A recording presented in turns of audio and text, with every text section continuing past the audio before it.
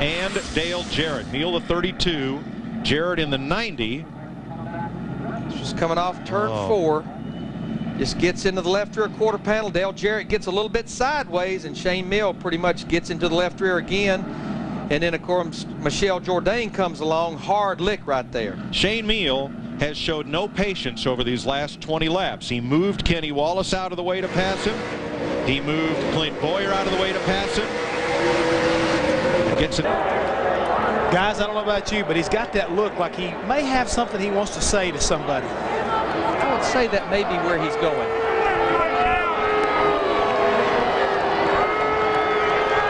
Now, the gentleman that I know Dale Jarrett to be, I don't think he's going to do anything that he shouldn't, but he's definitely going to tell this young man that that was unnecessary. Dale just waved off the NASCAR official, said, "I'll be with you in just a minute."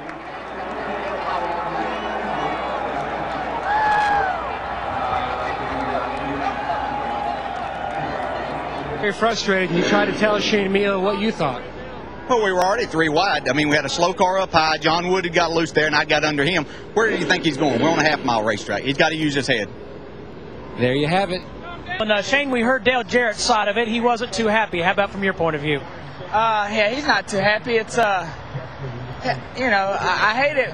I don't care about for Dale Jarrett. I just hate it for the Winfield Chevrolet, because we're the fastest car here, and lap cars cost 90% of the wrecks today, and hurts us in the points. I'm sorry Dale Jarrett's car got tore up, but when they're wrecking in front of you and you're trying to move and then you run into somebody, you know, how you gonna blame that on somebody? But he threatened that he'd get me and all that stuff, and he better hurry up. He ain't got much longer.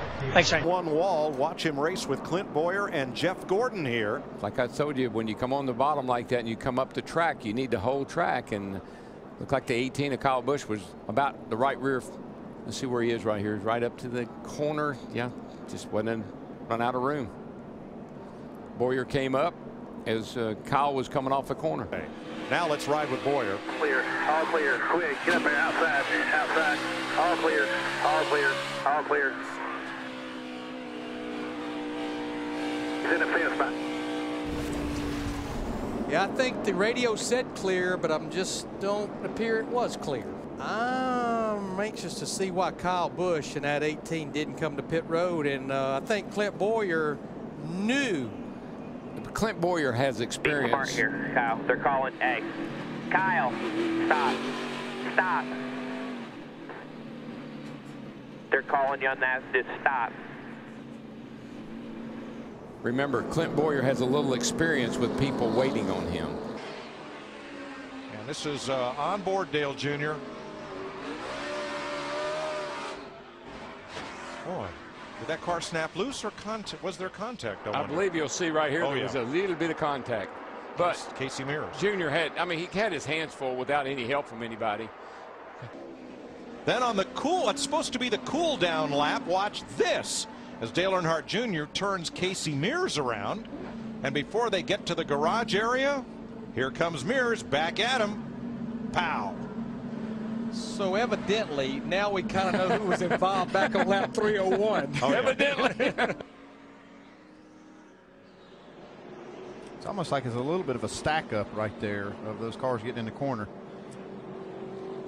Yeah, and that's Michael Annett just seemed, I'm sorry,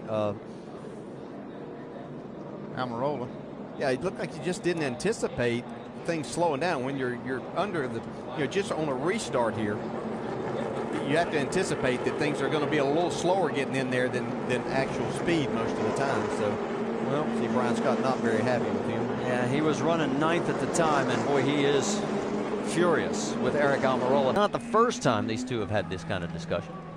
No, it's not the first time. They've had a few issues along the way, and Andy and I saw the 11 fall back there in that last run. Wasn't exactly sure what happened, but Jamie, you've got more? And we did catch up with Brian Scott. Not happy right now. We just saw you guys having some words. What was the issue, and what did you say? Well, really, it's an issue that's been building all year. He's ran into the back of me on restarts. He wrecked me at Richmond. He walls me at Chicago. He races like it's the last lap every time he's around me, and I've had enough of it. He's cost me a car, and he continues to race like that. So I went and told him, and I just told him how I felt. I told him that I owed him one, and I told him if he's going to continue to race like that, then I'm probably going to slip up and wreck him. Misunderstanding of the call at the end of the race. He'll understand it, and I'm sure he'll clear it up in his interview. For us, we're great teammates. We're doing good together. We have to work together to beat all these other teams out there, and he knows that. Cleaned the side of our car out after the checkered flag, so I don't really understand that. But all in all, our Jimmy John Chevrolet did a great job, and didn't have a scratch on it until then, so that's pretty good for Talladega. Did Kurt have any explanation for you? Not really. Team meeting later, maybe? Probably. They were having some contact at the end of the race, but not sure about some of this other stuff. Unhappy drivers for sure.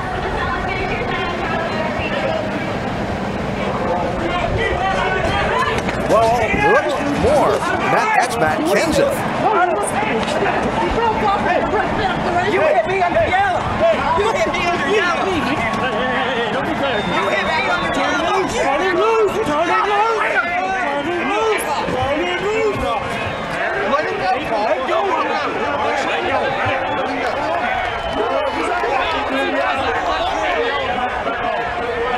Up at the entrance to the pit road, that's the hit Matt Kenseth was talking about.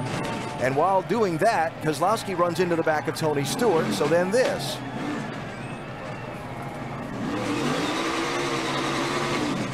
From Tony Stewart's bumper camera. And Jeff Gordon, where in the world?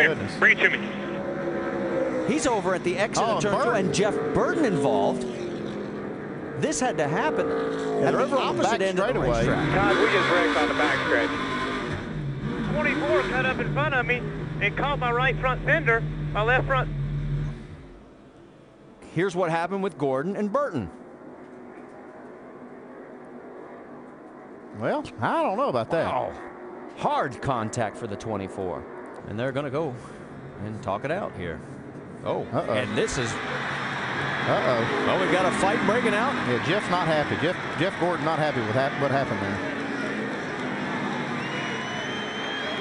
Officials stepping in between, but this is far from over. I mean, there weren't even words exchanged. We came off turn 4, and it's really hard to see off turn 4, and he drove underneath me. And when he drove underneath me, I should have let him go, and I didn't. The caution came out, and he pulled up next to me to tell me that he was upset at me. And then he went on. Then I went to pull up next to him to acknowledge him, to say he was right. And I turned left, and he was turning left, and we just hung up. And when we hung up, off we went. And it was I honestly don't know what happened. It was my fault. 100% it was my fault. It's like once we got together, I couldn't get it off of him. I didn't mean to hit him. I made to pull up to him and tell him he was right, because he was upset at me for what happened off turn 4. And I should have let him go, because you can't see over there right now, and you don't need to be side by side. And I don't blame him for being mad. I'd have been mad too. And I don't know. I guess he was just really frustrated with the way his car was handling or something. And I mean, he just drove into my right rear and put me in the wall under caution. Of all the people out there, I never thought that would happen with Jeff Burton. I mean, I've always had a tremendous amount of respect from him, but I certainly lost a lot of respect today. And well, like I said, I knew he was going to be mad, and I don't blame him for being mad. He didn't do anything. Up high. Gets in some of that stay drive that was put down for the blown engine, and he just comes down right in front of Rusty's path, and Rusty nails him. Well, let's ride with Rusty Wallace in the Miller number 2. See the stay drive find out from behind the Kurt's car. Oh, Darrell, no time to react. No, none whatsoever. And Rusty has taken his Dodge to the garage. It's tore pretty good right now. It's just the front, got the radiator knocked in on it, the front grill knocked out of it, the nose knocked off it. So they're going to get working real hard and try to get the thing back in shape, get it out, try to get some points. But I had a really good car today. If it wasn't for about the first 5 or 6 laps where Stewart and I got together and he got me in the fence over there and bent the lower ball joint in, then the car went to not handling right. So then we struggled around with it. We still had a pretty good car after that. They were reading off the times. It was an easy top 10 car, but not to be today because of the wreck. But the Stewart guy, man, I'll tell you, I don't know what's going on there. He's coming down the back straight with his finger out the window and just give me the bird all the way down the straightaway after he run me through the fence. So I like to take that finger and jam it right up his rear end, I'll tell you that, because he's messing with the wrong guy with that mouth right now. I'm not in the mood for him right now. John Hunter Nemechek wants the flag, and they're not going to give it to him yet. Oh, now we got it. Cole Custer and Nemechek. Cole Custer did not like the way. Well, a lot of emotion. Your thoughts the last lap and after the race? I don't know. We had a really fast truck. Just got taken out. He hit me going into the second to last corner. Then he hit me again. So I don't know what else to do. But that's how it is, I guess. I caught the 0-0 there, and we didn't wreck him for the win. Robin's racing, but if I would have been in the same spot, he would have done the same thing to me to get a win. Now, I know Cole Custer was a little displeased with you there at the end. Do you plan on having a conversation with him after this? No. And the tempers, that's Casey Mears and Marcus Ambrose. Those are two of the more low-key guys you'll ever run into in the garage. Oh, look, there's some actual shoving going on. There's a punch, a swing. This is not Ultimate Fighting on Fox. This is NASCAR on Fox, and we are live in Richmond with Michael Waltrip and Chris Myers. That, oh boy. I don't know if that's Jeff Burton and Kyle Busch. Harsh words. And all in one direction. Whoa, you don't see Jeff Burton get mad like that very often.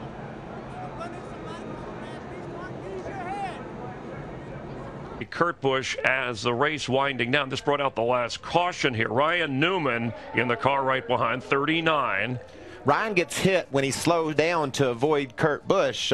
Really, that wasn't Kurt's fault as much as anything. It just was a racing accident late in the race. He spun out. Another crew member, one of Ryan's crew members, comes over to Kurt Busch's team and starts voicing his displeasure. And then on pit road, watch this. Yeah, this is after the race is completely over. The drivers aren't necessarily involved, although we did see Newman go over and talk to Kurt Busch. Remember, it was a year ago after the race, one of those in your face with Kyle Busch and Kevin Harvick. This time it's team members of Kurt Busch and Ryan Newman. That's just Southern 500 emotion. Like you said, we saw it last year with Harvick and the other Busch, and now tonight the crew guys are getting into it. The drivers had a conversation after the race, Ryan and Kurt, and they seemed fine with what happened. Then the crews got involved. Let's watch here. Tony gets on the outside of the 40. I think when he goes up on the outside of the 9, or wait a minute, we'll see. But you know what caused that? You got a guy that's not on the turn. Wow. BP, there's a big fight in the 20 pit. Tommy Baldwin, a number of the Dodge guys came down to talk to the 20 crew members. NASCAR officials do have Tommy Baldwin. They are trying to break this up. Huge altercation down here in the 20 pit, guys. See the back end of the 18 kick out. Okay, he got into him. Moved him out of the way. He's got the lead. Here comes Kyle back at him again. He's going to get to him. Yeah, gave him a little shove. Ah, the bump and run, the Bristol move. Here comes Denny Hamlin right there too. Denny Hamlin said, my turn to play. I got a bumper too. A few moments later. Here's the post race. They're still. Let's go down to Jamie Little. Oh, Robbie wow. Gordon with a hard hit. Michael Waltrip we're hearing involved. Down the backstretch.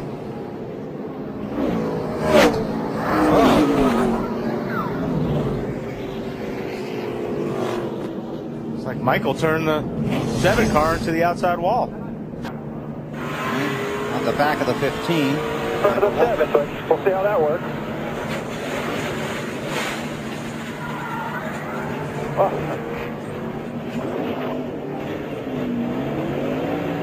You all right back there?